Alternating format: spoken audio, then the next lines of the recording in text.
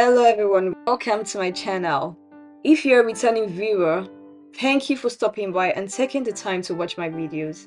And if this is your first time visiting this channel, please consider subscribing if you're interested in videos like this. So today, I'll be showing you how I make my homemade all-purpose seasoning. This seasoning is a perfect blend of herbs and spices that will take the taste of your food to another level, and it adds a burst of flavor to every meal. It is definitely better and cheaper than store-bought all-purpose seasoning. It is a must-have seasoning in my kitchen. The good thing about making your all-purpose seasoning is that you have complete control of the ingredients that go into it. It is very easy to make, it has no preservatives, no MSG for those who have concerns about it, no artificial coloring, and it can also be customized to your taste. So if you're ready to take your cooking to the next level, let's get started.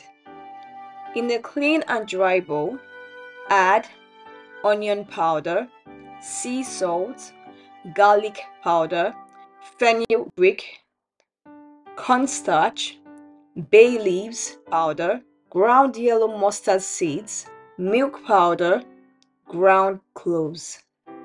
Mix until well combined. Set the dry ingredients aside. In another bowl, add sunflower oil, turmeric powder. Add the dry ingredients and mix until well incorporated. Your quality homemade all-purpose seasoning is ready. So quick and easy. Transfer the all-purpose seasoning to sterilized glass jars.